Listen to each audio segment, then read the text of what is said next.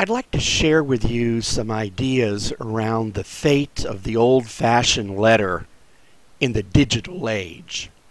Basically, the letter has disappeared except for routine business communications with customers or potential customers and as a marketing tool. Here's an example of one that I've just recently received.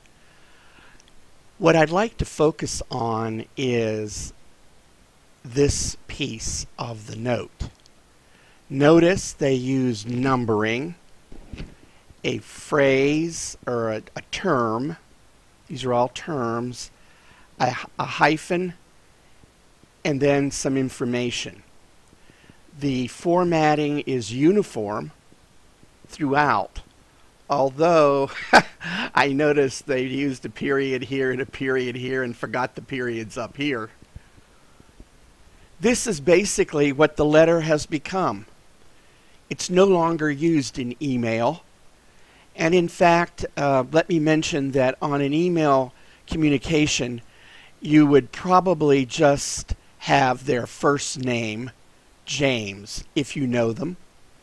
And you would never on an email communication say, "Dear James."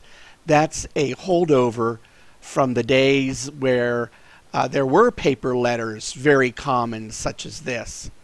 But the fate of the letter is gone, and it's being substituted by very short, to-the-point emails or executive summaries of 5 or 6 sentences and then some information. Because in today's world of hundreds of emails, folks simply don't have time to read tons of information.